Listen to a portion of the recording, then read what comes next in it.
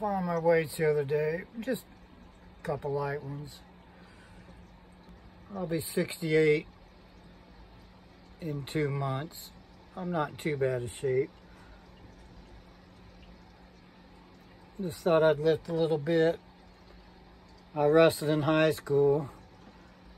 When I was a senior, I had the 3rd best record in the school. The top 3 guys are the ones that always stayed extra, ran extra laps, so it's good. Just started lifting some weights, get a little bit better.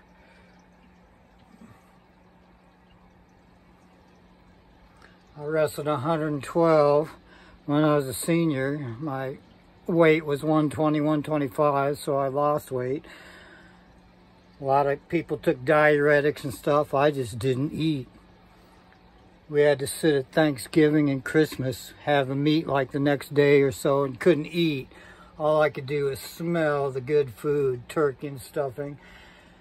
It was physical torture, but it's mental. I have good mental capacity.